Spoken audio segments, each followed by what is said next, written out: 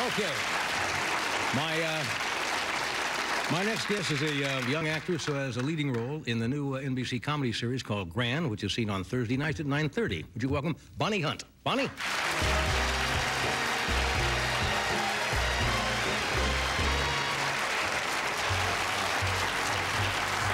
How are you? Are you in your second week now? You debuted just a week ago or 2 weeks ago? Yes. Grand, huh? Yes. Got some nice notices?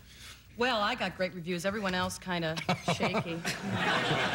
So it's working out great. Yeah, you're new to television, but somebody said you came out of Second City in Chicago? Yes, I started in Chicago. I knew Martin a couple of Oh, times. I didn't know that. We worked together. We date? I can't even remember. No, we just slept together. Yeah. But not dating. I know, But it was fun. That's okay then. He never called. Yeah. But, I started in Chicago. Yeah. My husband's still out there, actually. Yeah? Which is fine, because once the career takes off, we'll probably get divorced, you know. And, You do have a husband in Chicago, right? Yes. Now, is he yes. still there? He really is there? Yes, he is. I go back there whenever I can just to... They say that's good for a myself. marriage, though, to spend a certain amount of time apart. I think even when we're home. You're there. You know. Oh, I'm sorry. No, that's all right. You can touch me. What's wrong? I'm kidding. Did somebody tell you before the show you're not to touch Mr. Carson at all? Do not touch him, whatever you do. What kind of a staff do I have here? You can touch all you want. Several of them asked me to touch them, which was interesting. Yes, well, I believe that. No, but I was a nurse, you know, for a I didn't while. know. Somebody said you were going to be a nurse. Were you a real nurse? I really was a nurse. Mm-hmm. Young girls do that when kids want to be boys want to be firemen or girls want to be nurses. Yeah, well, my father, when I told him I wanted to go in show business, he said, great, go to nursing school. So I did go. Were you a good nurse? Yeah, I think so. I really liked it. I mean, when I was a student nurse, I was pretty shaky. One time I had this patient, I was walking past his room and his light went on, meaning he wanted somebody to come in the room. Oh, I see. Yeah. A nurse. And I stopped, and this other nurse came down. Thanks, Martin.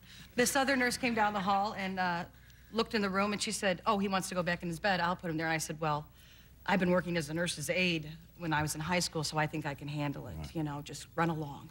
And because I was trying to show how much I already knew. Yeah. So I went in, and I knew the proper body mechanics. You learned when you put a patient back in bed, you put both your elbows underneath his arms, and you pivot him into the bed. Oh, I and, see. I didn't know that. Very easy. Well, he had a bathrobe over his shoulders. So I went and I, you know, pivoted his chair to the bed and picked him up, and he had one arm, but I didn't know it. So I just start going like this, you know. And I'm trying to get this guy over to the bed, and I didn't put the brakes on the bed, so the bed slid away, and I gently put him on the floor and ran out of the room and closed the door. Yeah. Because, you know, I thought, this is it for me. My career's over. I'm glad you went into acting. Yeah, you could be a definite hazard loose in the hospital. Yeah, but it was a year later, and I was going on rounds with one of the residents. I was still in school, and but I did go back. Another student nurse. I don't think I left. Actually, today he's still sitting in the room. No, I went back with another student nurse, and she helped me get him back in the bed, and we made sure he was all right and didn't tell anyone, of course. And a year later, I'm going on rounds with this resident, and we get into this room, and here's the same man in the bed, and he goes, "Get her out of here!" And the doctor still said, had the one arm, I hope. Yeah. And he said, you know, he's old. He's just saying things. And I said, are you kidding? He has a memory like an elephant. I haven't seen him in a year. And anyway, the fruit in the bottom of the yogurt. You like that, the little med fly, the snorkel, yeah. You're one of few who enjoyed that.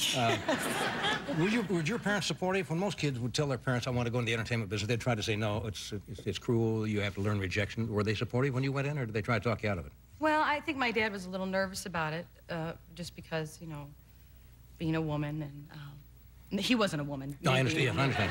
And, but my mother worked at NBC in Chicago. I didn't know for about 12 years, and now she works at Shriners Hospital in Chicago. But she worked there, and when I was growing up, she always talked about, you know, show business and how great it was and how happy she was to be home with 7 children.